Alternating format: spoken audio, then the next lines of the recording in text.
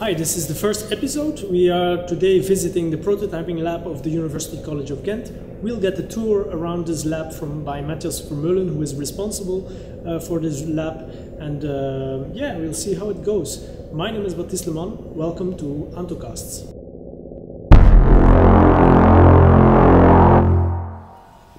Okay, hi Matthias. Welcome to the first episode of AntoCasts. So today you are giving us a tour in this lab. So let's kick it off with my first obvious question. So what do you do in this lab? What technologies are you using? And Okay, well, in this lab, this is a lab especially for virtual and rapid prototyping. So what we do here, we can here do some 3D modeling, drawing on computer is it. If you can't draw, we can also scan in 3D, so you bring your device here, like a knob or something, and we scan it in. Then we can print it, or we can also do some virtual prototyping, like a CIA analysis on it. We can do more than just 3D printing, like silicon casting, some parts. Yeah. That's in short what we do here. Okay. So perhaps you can, for the viewers at home, we can have a look around and see what kind of devices you have, what printers you are using. Yeah, that is good. Perhaps you can give a short overview about which printers you have here. Yeah, mostly we have low-budget 3D printers. These printers are mainly based on the FDM technology.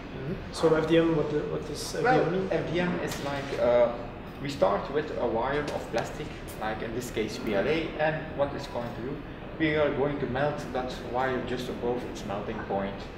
That happens here in this nozzle, and then here we have a small nozzle, its size is 0.4 millimeters, and through that hole we extrude the wire, and so we are going to print on model layer by layer. So kind of a mini version of a glue gun and gluing the... Yes, indeed.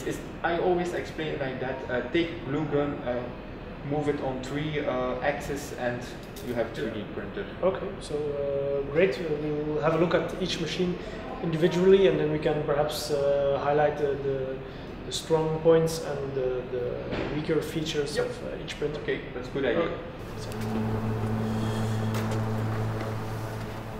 Okay, so this printer, which printer is it, and why is it the first? It all our complete lab started with this printer. What is it? It's a Redmond printer. This printer was based on the RepRap philosophy from Adrian Bauer, that everyone should have his own printer, and that printer should be able to make itself. So a small company made a printer to this idea, and this was the result, the first version. I have to say we have this printer now for 5 years. It was one of our major printers. It was very reliable. We could put a print on in the morning, and at the evening, and the printer was still busy printing. It was a very reliable printer. In its days, when it just came out, it was a very accurate printer. It printed at a resolution of 0.2 millimeters, which was 5-6 years ago very good. It was a very good printer. Only drawback, it was slow. It printed very well, but very slow. If I compare to the other printers, this printer took 2 to 3 times more time to print the same part. And why is it slow? Is there a specific reason why it prints slower than other printers? It's just the design actually. As you can see, this here is the printhead. It's very big, it's very heavy, so you have to be able to move it, so it takes a lot of energy, and it has to start with the movement, it has to stop with the movement, so heavy, you have to calculate it in, that's why it was slow. Okay. So, okay, thanks for this first overview. Up to the next one. Yes. Okay, so the second 3D printer, I think it's one of the most famous 3D printers. So can you tell us a thing about it? Yes, indeed. This one is the MakerBot. MakerBot, a very big company now these days. Well, we started with our Redmonds. very good devices, but we noticed we had problems when we wanted to print in ABS. Because ABS, it goes to warp. So that's why we said we need another printer. Warping, what is it exactly? Well, warping is like that your parts that you print, they start to deform. Yeah. Because I always explain it like the example of water. Freeze it and you got ice and it grows bigger in volume. Yeah. Our plastic is the same. ABS, when you melt it, the volume increases, and when you cool it down, it increases again. So you get internal tensions in your part. Yeah. So your part starts to deform. So we had that problem, and then we looked for what is the alternative, how can we solve that problem, and MakerBot had a very good device for that. What's the difference between this one and the Redman? Well, this build plate. This one has a heated build plate, which means we keep our part on a temperature higher than a room temperature, like in this case 110 degrees Celsius. So, and when the part is completely printed, we let it cool down more evenly, so the part doesn't go to warm. So during printing, the whole part has the same temperature, or at least yes, that's the idea? That's the idea. Okay. So this was a very big advantage of this 3D printer. What are the drawbacks? Well, as you can see it, our print size here, we have 10 centimeters on 10 centimeters.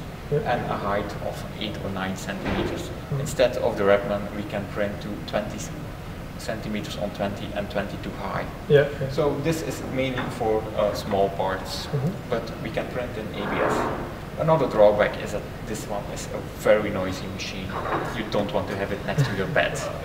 Okay, so that's it for this printer. Let's go to the next one. Okay.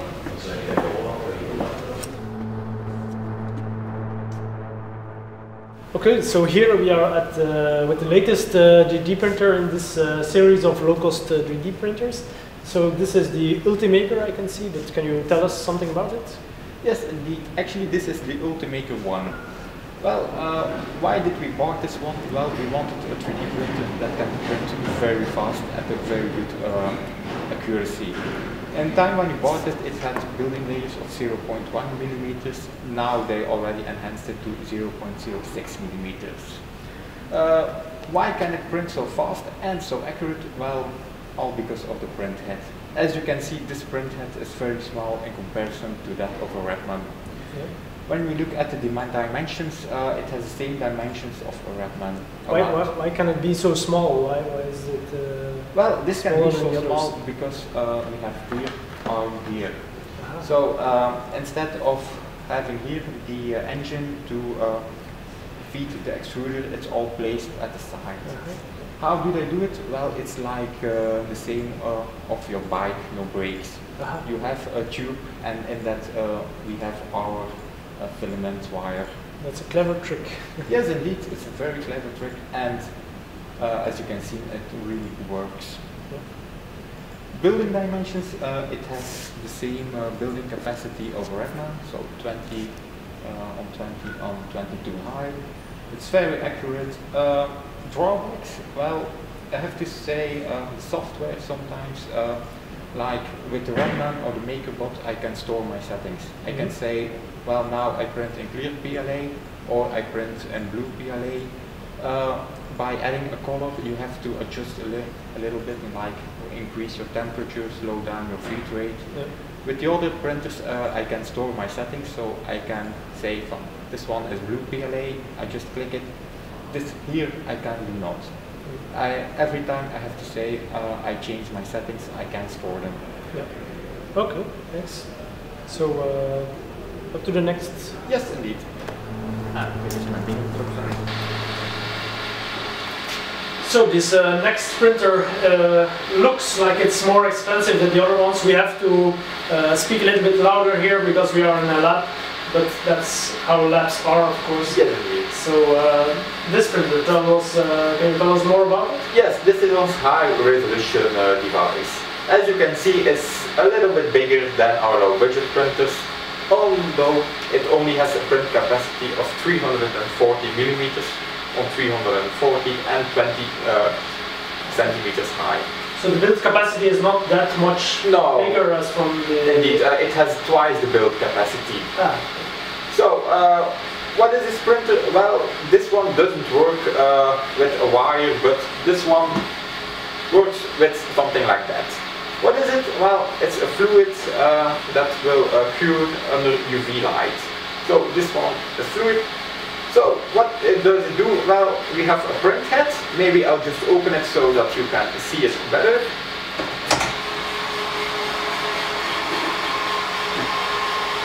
As you can see, it looks a little bit more sophisticated than my low budget device. So this here is completely my build head. As I can see it, you probably not, but I have 8 print heads instead of 1. 4 are for my support material and 4 are for my building material. So this one prints in 2 materials actually. So this complete head will go up and down my build plate, and it will deposit small layers of fluid which will immediately be cured by UV light. When one layer is done, this table will drop a little bit and the next layer will go on. This one is a very accurate device. Like, I can print in building layers of 60 microns. So instead, when you compare it to the low budget devices, it's quite accurate. Which one is the fastest? Well, it's about the same. If I put a part on this one or on my low budget printer, the time that I need to print will be the same. Only accuracy will change. And of course, as you can see, this is a very sophisticated 3D printer, so it also has a small little bit price. Yeah. Okay, thanks for this overview. Next up, the scanner. Yes, indeed.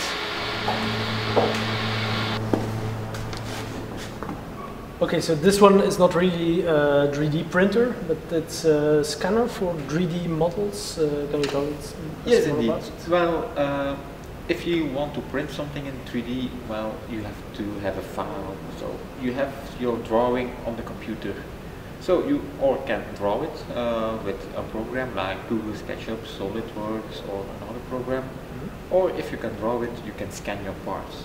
Well, how does it work? Very simple. First of all, you need your part. Like in this case, just a ball. You mount it on the table. It's a rotating table, and we are going to scan it. Here we have the scanner. How does it work? Well, we have 2 cameras and a laser. So a laser will scan the whole area. 2 cameras will record that area. When that area is done, the table will turn a little bit, like depending on your settings, 10 degrees, 36 degrees, and it will start the process all over again. Then all these images will be connected to each other. So, and you will have your 3D part. When it's completely done, you have to put your model like this, so that this area, and then afterwards this area will be scanned too, and you will have a good model. So you then you have an exact copy of the original? Yes, indeed. An exact I wouldn't say, because you have your accuracy. Like this one have half a millimeter of accuracy. So it's mostly used for parts that are like this, an easy shape or not too small. Don't expect here to put your a very complex ring or so. That's too small. It has to be in the range from, like, say, 5 centimeters to 20 centimeters. Okay, interesting. So they don't have to make the model themselves, they can just copy something that's existing? Indeed. Like, we work a lot with the people of School of Arts, that are people who do shoe design, architectures. Like for shoe design, those people, they are used to make their models in clay. Yeah. So what do we do? We don't draw it, but because it are very complex geometries, we just take the clay model, we put it on the table, and we scan it completely. It's quite easy for them to make a 3D model then? Yes and no. It's easy, you have your model very quickly, but don't expect your model to be perfect. it will have some errors in it, like a face that wasn't scanned properly, so that you have to repair. So it's not a magical trick with push on the button and it will be a perfect model. It has some post-processing. Okay. So yeah, thanks. No problem. Okay, thanks for the overview from all the machines. I have prepared some questions, so I will just shoot and then we'll see how it goes. So first of all the printers that you have shown me, and especially the low-cost ones, which one do you prefer and why? Well, it depends on what your part must be able to do. If you want your part printed in ABS or in PLI or in PLA, it will be another printer. If you say I want my part in ABS, I would say the MakerBot because of the heated build platform. Yep. If you say just PLA is good for me, then I would say the Ultimaker. Of course, that's from the devices that I have. There are still a lot of other devices and other brands. So for the devices I have, I would say the MakerBot or the Ultimaker. What's the difference between PLA and ABS? Is there a quality difference or accuracy difference? Quality and accuracy will be about the same. More what for me the biggest difference that for me the reason I usually use PLA is that it's a biocompatible material. It's economically, it's environmental friendly like ABS. ABS has a lot of toxic gases, so they are still searching for is it healthy to print with ABS. So with PLA you can just dump your old used models onto the compost, or is that a little bit more? If you have a couple of years time to wait for them to compost. Yeah. Okay. Thank you. So I've heard that you are with this lab you are also integrating 3D printers and 3D systems into educational programs. Yes, indeed. Can you tell me more about it? Yes, well, not only for our educational we want to incorporate it, but we want to start already level lower in the high schools. So what is the purpose for us? Well, in the high school, technical students, they learn how all the conventional techniques. They learn how to mill, how to drill, but that's only one part of how to make models. 3D printing, although it's already exists for 20 to 30 years, it's just the last 5 years that it's actually booming. A lot of people start to know it, they think it's new, but it's not. So a lot of people start to work with it, and you see the market segment of 3D printing is increasing year by year. So I think they learn all those conventional techniques, but they see nothing from 3D printing. Yep. So we want to assist high schools with our lab, so that they don't have to buy that equipment. Students come to here, they learn everything from us. They learn how to draw something in 3D. Is it a day or a week or something? It's 1 day. 1 day? Okay. It's a full day. So of course we can't see everything, but after 1 day they already know from 3D printing that they have seen the device, they have worked with it. They know from their drawing, oh, it's not just a file, we send it to the printer. We have to prepare it. When it's printed, we have to do some post-processing. So actually they learn all the steps. And do you have students asking for where can I buy such a printer and assemble it at home? Or? Yes, I have all kinds of questions. Some want to build their own printer, some already have a printer and ask for where do you buy your material, or do I have to draw all my models by myself, or can I download? I get a lot of questions as well for the printers, from where to buy, what to buy, or I have this problem with my printer too, where can I download stuff. It's awesome. Yes, indeed. I think they are all going to study here, or I hope so. They will be future students. Yeah. I hope so, because that brings us to our next purpose, and that's our educational. I teach a professional bachelor in the electromechanics, So of course our students learn all the conventional techniques, but here they also start to learn from 3D printing. What is it? They see some technical background from all the different types, because we have seen now the low budget on the FDM days. We have seen our object, but there are dozens of other techniques. Yeah. So they learn the most important ones, when to use them. Like if they want a part like in titanium, which printer can they use, which can't they use. I learned then how to 3D scan, how to fix their parts, because you can draw something, but you have to generate an STL file. Sometimes it gives problems, so they learn how to repair that. They learn how to work with printers, how to repair the printers. I want to give them a complete overview of what they can do with 3D printing and what are the most differences between 3D printing and conventional techniques. Yeah. Okay. So perhaps let's elaborate a bit more on what you're doing here with the students. Do you have students working on their thesis program with these printers or yes. on these printers? Yes, I have students working with the printers in the thesis. Like students, they work for a company, then they need to make some prototypes.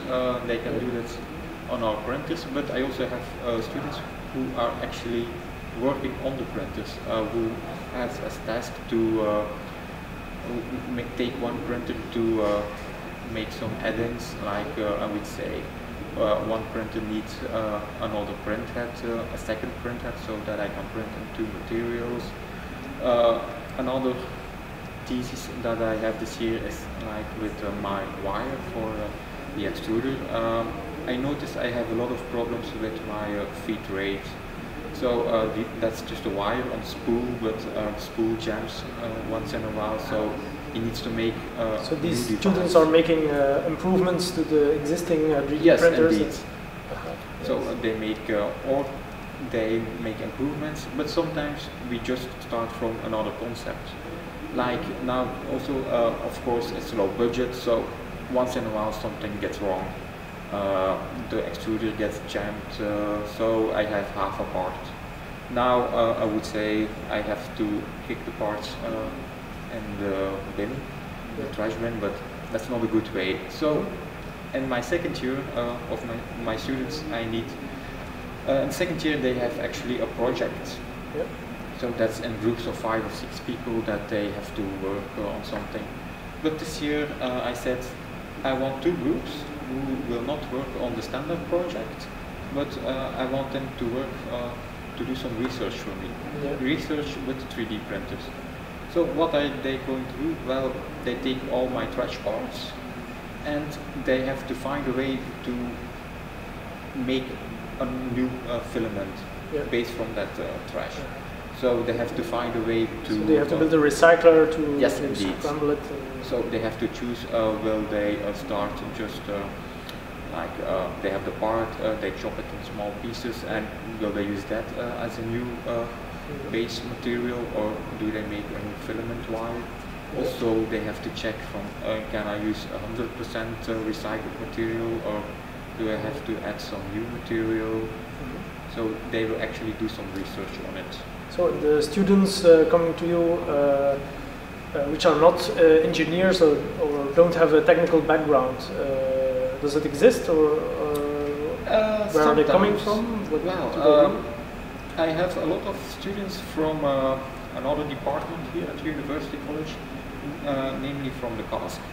What are those people? Well, that are the new designers. Yeah. Some design clothing, some design shoes, then I have the architects. So they want to use the printer, and that's also a possibility here. Yeah. Students can come here, and I noticed I have 2 groups. The groups of students like the designers who just want to have a printed part, who have an idea, and they have to draw it or scan it, and then they want the part. Most of those people don't have a technical background. Yeah. So for them, we can actually say, okay, we will draw the part, we will print it for you. Of course, I can't do that for 100 students. Yeah. So we are very limited. And students. is it free if people are interested? If students are interested to print something? Well, it's not free. We work with very democratic prices for our students. Like most of the time, it's just a little fee for the printer and the material that they use. Like. So we have this this model here, which is quite huge, which is quite detailed. Perhaps we can give an example. How much would you pay for this? Well, if I sell this model for, like, say, just a person, I would say it would be around 60 euros. 60 euros? Yes, for students it will be around 35 to 40 euros because they get a discount. Okay, that's cheap. Yeah. Okay. So, can companies also make use of this lab? Yes, of course. Although I have to say, my experience is that companies they want very accurate models. So I already printed some parts with the low budget 3D printer, but I noticed they need more quality. Yeah. So for the professional companies, I usually use my high resolution 3D printer. So that means it's more expensive and. Yes, indeed. The parts are more expensive, but they are more accurate, and sometimes the company just needs a high quality part. For example, if I would want to get this same model, the same size of model in very high quality with the object printer, then for this price model, range, I think it would be in the price range like 500 to 600 euros. So tenfold almost of the yes, indeed. low-cost printers. Indeed. But of course the quality is a lot better. Yeah. And do you do only printing or? No, we are actually trying to tell to our companies we do a lot more. Like most companies know us for the 3D printing service that we offer, but we also offer a more engineering cycle. So we can help the companies with designing their products, make a drawing for their products in 3D, do some analysis on it to see if there's a good part, then make the prototypes and make adjustments again. So you are really helping with the development of the product and not only just the 3D printing? Indeed, we are helping with the development of the product. Why do we do that? Well, a large company has its own research unit. But small companies, they don't. So most of the time they don't have the time to do that, or they don't have the knowledge to do it. So therefore we want to help them to make better products. Okay, so for the companies perhaps watching, how can they reach out to you? Well, they can always email. We have a Facebook account, we have a Twitter account, we have our own website. Okay. So I will put these links in the end of this video, so that's a good idea. Companies can contact you. Can you give an example of such a project with the company? Well, that's actually quite difficult to give some names because a lot of things that we do are actually confidential. So, but I have to say, I already did some things for the automotive industry, then complete auto branches, biomedical. And why is it confidential? Is it because it's so new, or? Yes, it are most of the time new techniques, things that they want to improve. Yeah. So most of the companies will apply for a patent. Yeah. Okay. So I'm totally excited, so I will ask my final question. What does the future hold for this prototyping lab? Do you have plans, or? Yes, of course we have plans. Well, we were one of the first university colleges who already was busy with 3D printing, and of course we want to maintain that position. So what are we going to do? Well, we are going to expand actually our lab. We are planning to buy some new 3D printers, some low budgets on the MDM technique, maybe some long techniques. Yep.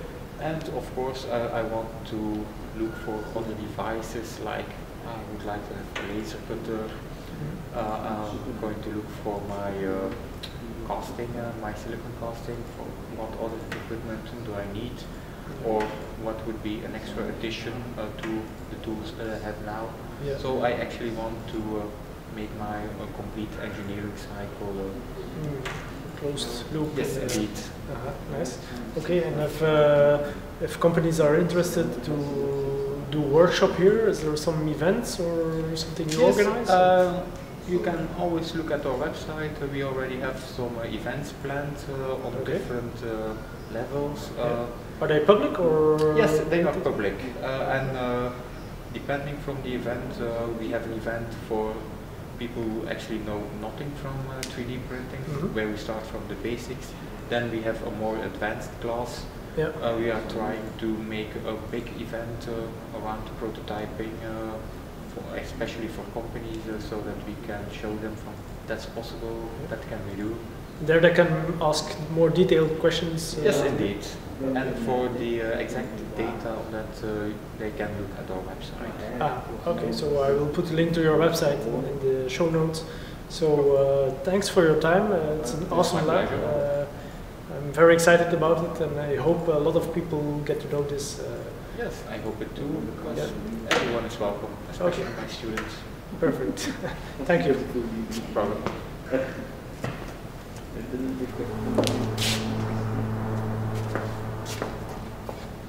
Hi, this is it for this episode of AntoCast. I hope you enjoyed it. If you want to get in contact with this team, because they are really awesome to work with, you can find more contact details in the show notes. My name is Baptiste Leman. See you next time.